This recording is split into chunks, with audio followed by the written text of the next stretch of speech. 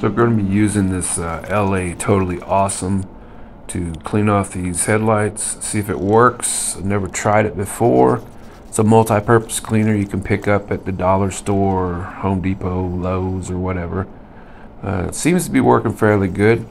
It did remove quite a bit of the nastiness off the headlight. I usually use a spray away glass cleaner, and this actually performed a little bit better. Took off a lot more of the grime than the spray away does. Here I am taping off, even though I'm just going to be buffing this headlight. I'm going to buff it and polish it out. You still need to tape around all the edges of the paint on the outside of your headlight, because you don't want to spend, you want to spend all your profits and then some in paint repair or paint correction because you didn't tape off around the headlight.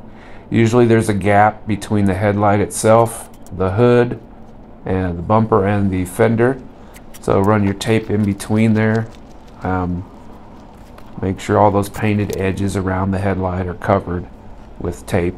If you're going to be doing this wet sanding, or if you're going to be doing using your manual DA sander or a 3-inch attachment on a drill, make sure you double that tape up. In fact, if you want to see a good taping video, just go by check out on YouTube. You can check out the Headlight Restoration Pro. Very informative videos he has. He has a specific video on nothing but tape. He has a lot of very good videos, highly informational. He does excellent work. In fact, that's where I learned most of what I've learned so far. So here we're using this is another product that I rarely use because I don't normally do just a buffing and a polishing. I normally do a full headlight restoration, which is sanding and multiple stages of sanding, and then polishing, and then clear coating. This is just to see what Veteran Headlight Pro we can do with buffing, cleaning and buffing. So here I am. I got my AC Delco 12 volts.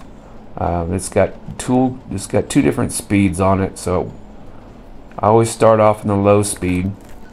But as you can see already, the Chemical Guys Headlight Restoration stuff, it's looking really, really good so far.